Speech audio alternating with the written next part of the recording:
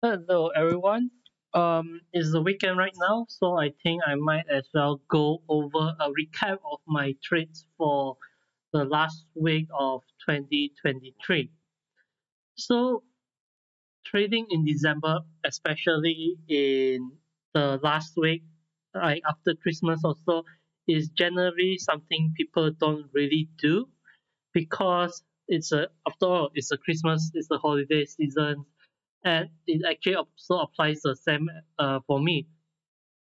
You will see that the range expansion for the trades during this period is actually quite relatively small compared to the usual expansion range um, in the days when there is no such holidays. And also for me, it's actually on days like this, like on the holidays, where you can have a clearer view of how the algorithms are working.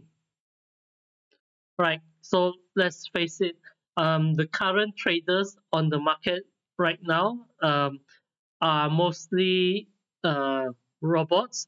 They are algorithms controlling all the run. So we do accept that there are human traders out there, but the percentage of algorithms executing the orders are much higher. I think its range is probably around like 90% robots and 10% humans. That's why if you are doing any trades, it's actually much better to follow like how the algorithms are working.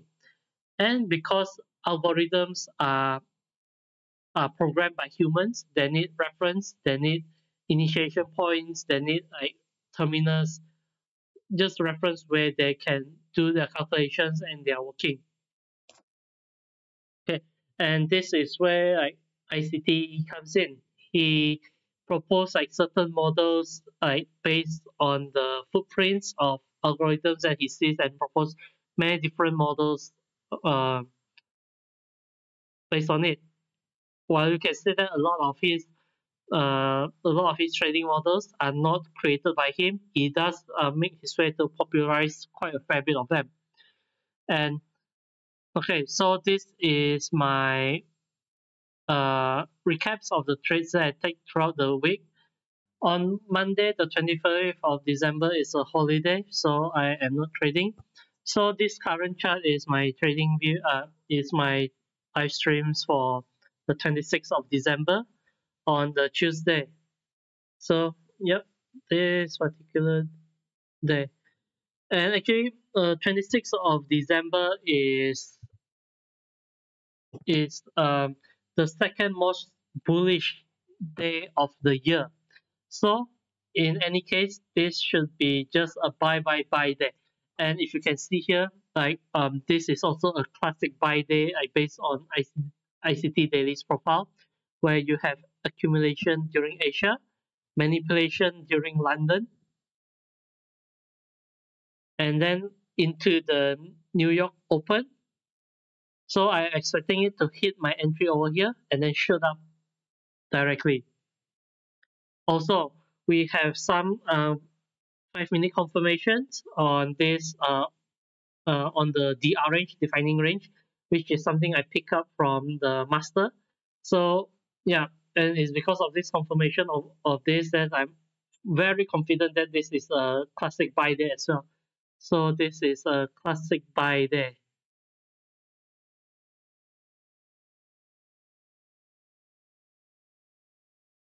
But actually, truthfully, to tell you the truth, I did not manage to get my entries over here. So it's on this day I do believe that we should go to trades that I missed out, as it can also teach quite a fair bit rather than just the trades that I managed to take. So on Tuesday, on this day, it's actually a very clear sign to me, but I did not manage to enter the trade. Part of this is because I had set my limit, uh, orders and stop loss early on, and my target very early. And it's because of this I managed to avoid the fear of missing out. Like so many traders where they are chasing after the price and then they might blow their account. So in my case, it's the rather opposite. Because I do not chase trades at all, I just set the limit order. And because of this, I do miss out quite a fair bit of the trade as well. And the reason why I do keep a recording of this live stream, but these live streams are not available to the public for my channel, mainly because I I do realize that it is quite boring. I do not provide commentary or anything like this when I'm streaming because I'm mainly streaming for my recording purpose. But my live streams are available from my Google Docs. So if you want the link to like all these streams, you can get it from my Google Docs and access it. But in terms of live stream, I usually keep them unlisted so that it's available to the public, but only for those with the links. See here, I think at this stage, I realize that I might have been missing out a bit on this particular trade entry because um, actually I missed the trades by 3 ticks, so that is 0.75 points. 0.75 points for NQ is actually not that big at all. All right. So you see, at this point, I thought it's almost like hitting it already, but it still haven't hit it yet. I went back and checked on the NQ chart. Uh, Perhaps I thinking that is because I it is because I have the differences between the MNQ and the NQ chart that is causing me to miss out by a few ticks.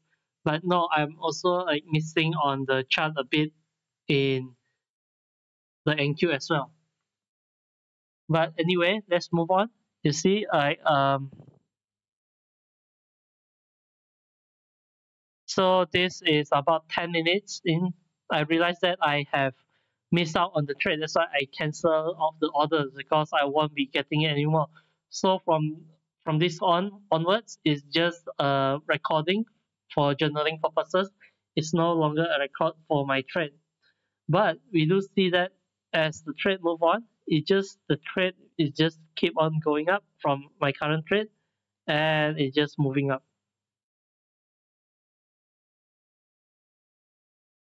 Yep. Okay. And it's actually at this stage that I could have re-entered my trade again. So at this level, this particular, I know that this level is protected, so price will not revisit it. But in hindsight, I should have perhaps positioned my entries over here because um, this is also another level that I'm aware of, like after the current break of structure over here. Okay, if usually ICT likes to re-enter on the break on a smaller time frame break of structure after a higher time frame one, because after all, price are fractal, so he will likely be entering at this particular level and goes up. Okay,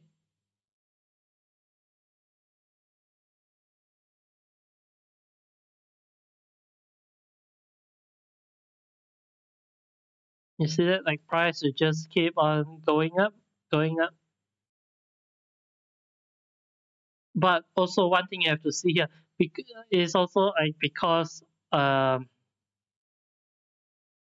this is December, that's why you see that the charts are not moving as much. The price range for expansion is not moving as much. And you can see like by how I position my chart right now over here, I'm expecting the price to go up. That's why you can see that my target is probably around this area. That's why I'm leaving a lot of blanks around here because I'm expecting like once the target hit, it will show my target levels over here and the stop loss. Okay, this is 1.5 hours into the trade and it's still within this range, but I'm pretty sure that there will be an expansion moving forward. Okay, by this time it's around um 2 almost 2 a.m. my time. So my time zone there's about 13 hours time gap from US time. So a lot of times I'm actually like already quite sleepy at this time. That's why I tend to open my trades during the AM session. and hopefully I'm able to close it right around lunch as well. Okay. Yep, during the AM time, the price is just not expanding as much.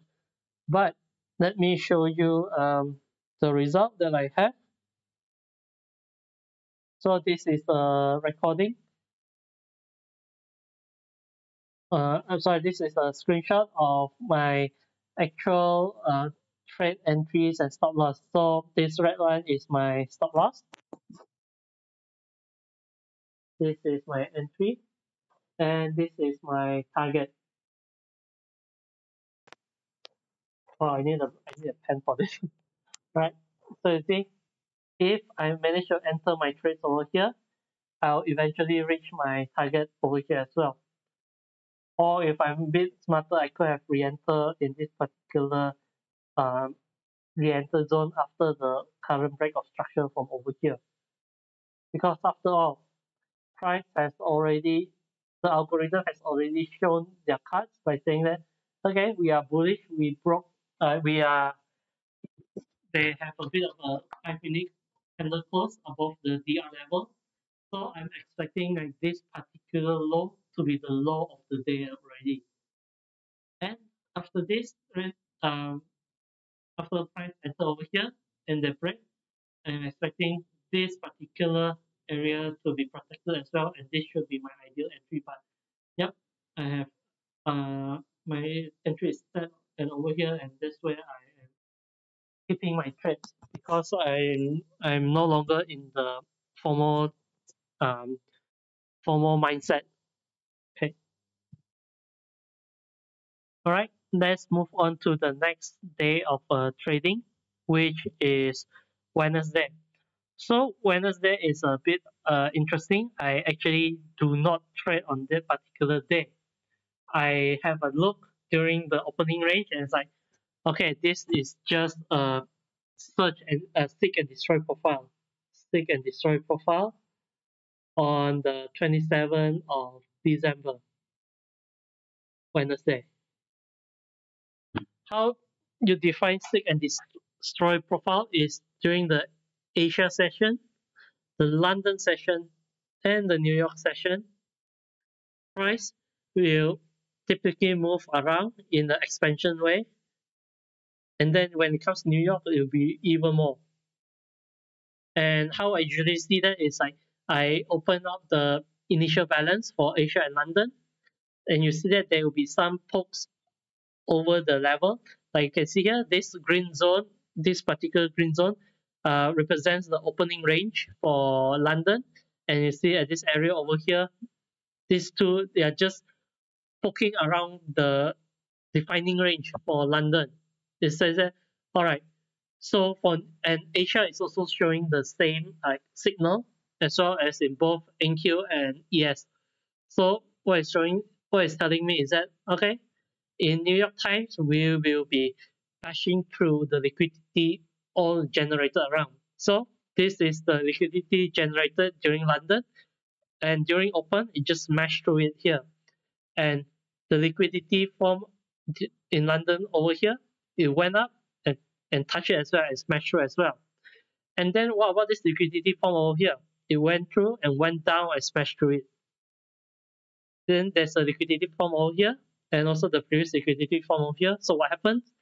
Price went up and and, and crushed through it. And what about this liquidity over here? Price went down again and went through it, hitting like triggering like all the stop loss. And what did it do again? One on the last power hour, it went up and grabbed like all the liquidity around here. So this is the stick and destroy profile. So we're just like hitting the liquidity one after another. Actually, there is a way to trade this, but I do not. I generally do not use this on the prop firm because I would like it to respect my win reward ratio. So unless I got a better buffer on my prop firm account, I generally do not employ trading on this range first. But you see that in terms of expansion, they usually do follow a bit of a trend line. So it is an expansion. in a straight line. So that is like one way you can measure and trade on it. Okay, let me erase this all off.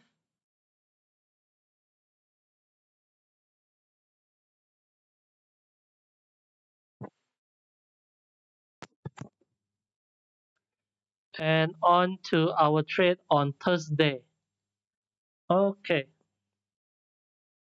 so this is my current trade on Thursday. You see here that I am actually quite short and I'm quite confident in this trade because in this zone over here, price is already telling that at higher time frame level, they are willing to go down. And it's also precisely because of this, like in 21st, 22nd, then on the 23rd, I think there's a holiday there. On the 26th, price is just going up, going up, going up. Then on the 27th, we have a seek and destroy.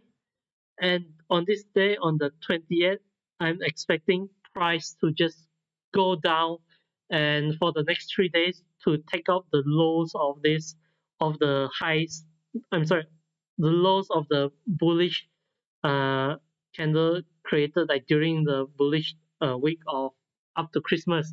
So you'll be creating a market maker sell model. So it's just like going up and then going down all the way. This this is the market maker sell model curve, right? It's also how algorithm usually works on a higher time frame for the weekly profile,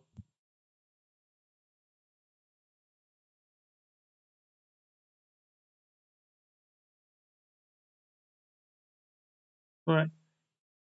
And at the same time, when I'm creating my limit over here, there are days it's also aligning with how the DR range for with the DR range for London Euro. Now that I know that like it broke down already, I'm expecting it to have like a strong supporting like resistance um, for this particular day. And the reason I'm choosing an NQ over S&P just now is because NQ has a stronger leg down, whereas S&P is also just meandering around. Okay, so it depends on what type of trader are you. If you're looking at like a support and resistance trader, you see that okay, this is where the support is, and this is where the resistance is, and you can argue that this is re, support turn resistance over here. So this is a break, and then this is your support, and then it will just continuing go down again. Or if you're let's say a market profile, you can also say like this is a head and shoulder, where this is my current head, and this is my shoulder. So essentially, everything is almost the same thing. Right, let me fast forward to when I managed to enter the trade.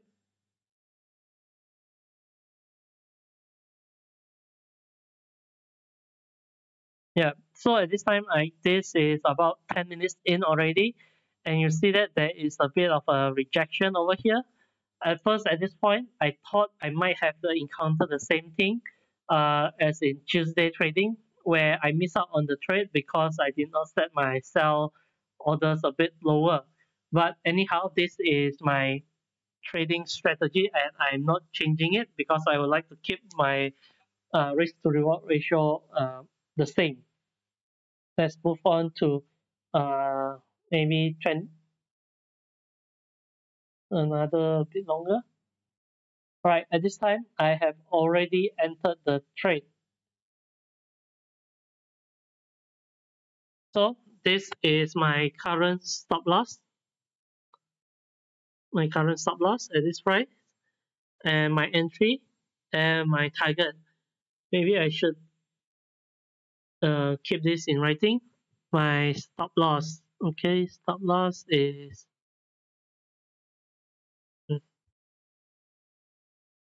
stop loss is 17,153.5 stop loss. Then my entry is probably 1714.2.5 entry, and my target is 1706 at 0.5. This is my target. And if you see at this area over here, I know that this is a bit of a strong support zone because it is actually a strong support confluence with many factors, such as it is a low volume node for trading from yesterday, prior day low volume node. So there will be a lot of rejection at this level, and it's also a bit of a extension. I think it's a extension for prior day, some sort of a market memory. So this particular area is actually quite a strong support zone. What I'm expecting is that price will go down here. Price will go down here. There's a rejection from this area, from this price. And once it reach out to my entry price, it will not hit the stop loss. Instead, it will create a break from this zone, then go up and goes down right towards my target. Right? So let's move forward a bit.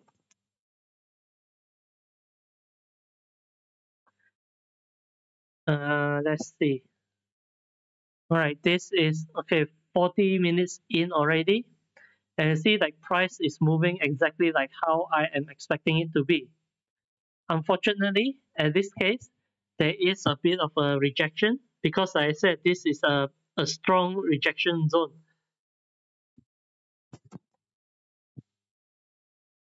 Okay, let's move to the 1 hour mark. And you see that this is where I am a bit worried. Okay, this is an hour plus. And at this point, you see that in no way of stage did I move my stop loss at all. Because when I'm expecting the only time I will move my stop loss is if I see this like candle break below this zone. If it's within like if the rejection is at this zone, what what I'm saying is a bit of a time distortion. What time distortion is doing, it is creating liquidity in this area. So it will create a zigzag over here and generating liquidity all over down here so that so that price can goes up before dumping down again. But the problem with this for me now is it is pushing the targets and all the timing right to a later hour or a later date. And this time distortion is telling me that okay, sure, price can move up to to almost this high again. So which is why I'm a bit hesitant to move my stop loss over here because I will move my stop loss to lower when I'm seeing an actual break within the structure. But you see that I'm in the future in the later hours I'm moving my stop down anyway. Let me move to that particular time.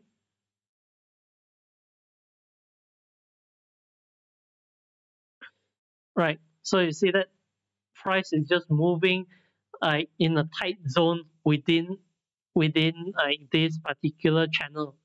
This is what I'm saying that the algorithm has moved into a time distortion algorithm, and it's just generating liquidity during the trading hours, which for me is actually quite a bad thing because if you look at the time, it's already 1 a.m. 1 a.m. my time. I'm already quite sleepy at this time, but I'm still soldiering on.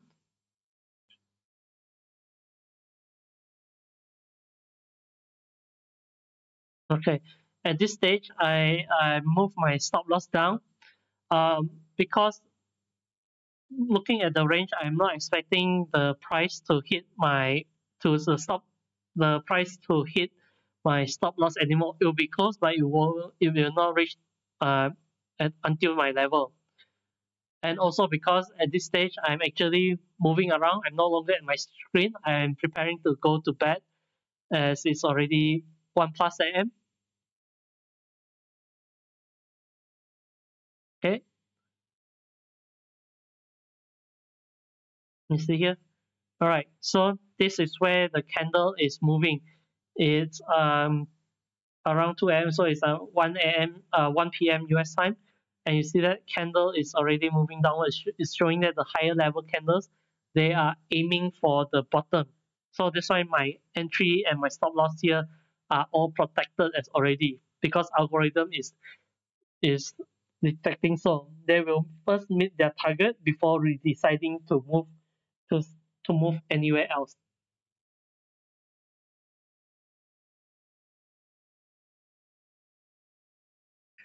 But it's also because of this. You see, like all these wicks created in this particular zone. That's why I said, like this particular line, like this area over here, is a strong support. So if you're a support and resistance trader, if you set your entries like over here, you actually can generate quite a few fair bit of a scalp if that's the type of trader that you are. So it actually doesn't matter what type of trader you are, like even retail, even like smart money concept, there's a way to make money from all of the trading methods, right? So there is actually like no one trading method that is like quite better than anyone else.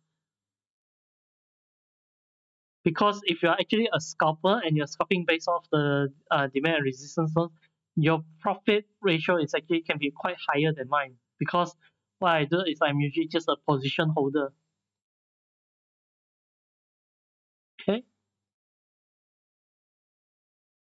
so let me move like almost to the end of the stream.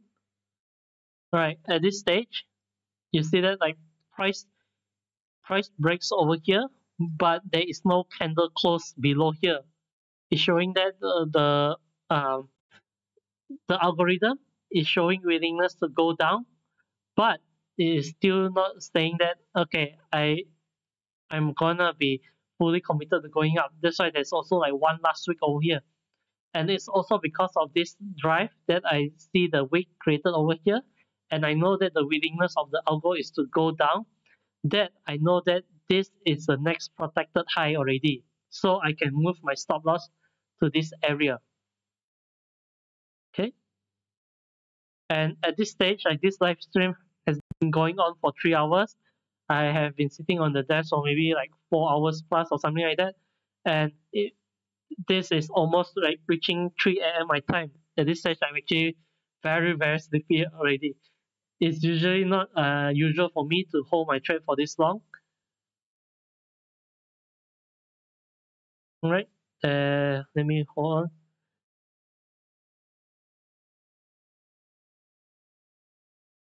on. Okay. So you see, I've moved my stop loss over here because I believe like this is the next protected high. Let me write this down over here. 17,137.5. This is my stop loss number 2. Because at this stage, I believe that it will meet my target first rather than hitting my stop loss at all. So price can move within this range, but it will hit my target first before even reaching my stop loss. And at this stage, I am quite confident in my execution. But if you look at the screenshot later, I actually did close my trade earlier, mainly because when I'm going to bed, I do not want to hold any open position. And because of that, I close my position like quite entry at the very high end. Okay, so this is the execution. This is the screenshot of the chart that I make the day after. So this area over here is the Globex. And you see here, this is my entry, um, my stop loss, and my target. You see here, look at this is my entry at this particular area. And actually, I stole my position around here, close to about 3 a.m. like that because I just need to go back to sleep already. And you see the price did move down straight away after that. And even during go black, so the price is just catching up. It never went back to the stop loss or even the protected second stop loss over here. It went up quite close, but it never reached up to that level. It shows that at the higher time frame algorithm is moving and just went down to the target right around the at 15 time on the next day. Even though it's saying you see that like this movement is just like less than it's just think 70 points, it takes like more than a day for it to operate. So this is also like why I'm not particularly keen to trade on the last week of the December. Okay, let me erase this. And then on Friday, I actually did not trade at all because after I took the screenshot of this and also I have a look at the opening range uh, for a short while, I went directly to sleep because I am too sleepy at this time. See. And also, I believe that even if I am trading, I might miss out on catching the trade.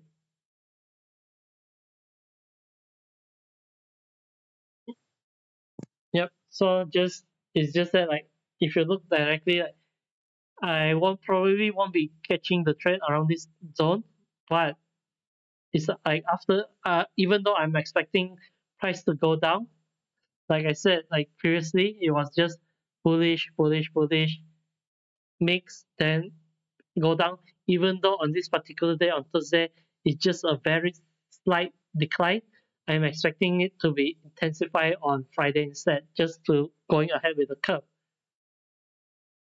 So by this time I had already closed my platform and I went back to sleep and I missed out this particular trade downwards. And so that's my entire trade recap for the week. Do let me know in comments if you have anything to add or if you like this at all. I might make this a weekly thing if there's support for it, or maybe not, but let's see. Though do keep in mind that like in the first second week of January, I could be a bit busy with work in the company. I might trade less during this time if my time does permit me to do so. Well, thank you for watching and see you next time.